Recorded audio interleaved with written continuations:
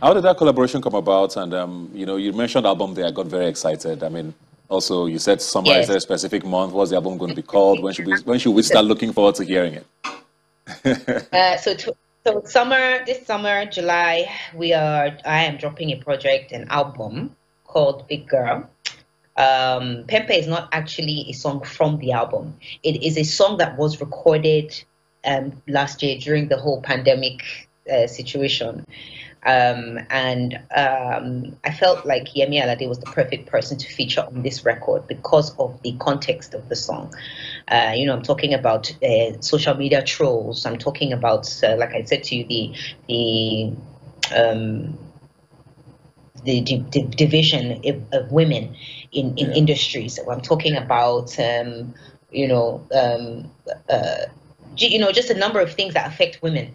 And I'm just kind of voicing it and speaking out. And I felt like Emi Alade could relate. And when I asked her to do the song with me, she said yes. And obviously, if you listen to her verse on the song, she just killed it. She hit the nail on the head, man. So we Yeah. shot the video with Clarence Peters, and we channeled Missy Elliott and Janet Jackson, "Son of a Gun" video, Yeah. and I think the message is very clear when you watch it. That's really brilliant. I mean, two females in the top. Thank you. Do you think that happens enough in the industry, or do you think No, it should happen more?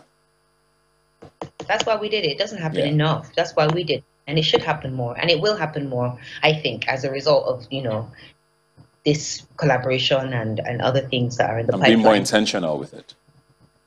Definitely be. I mean, the guys do it all the time.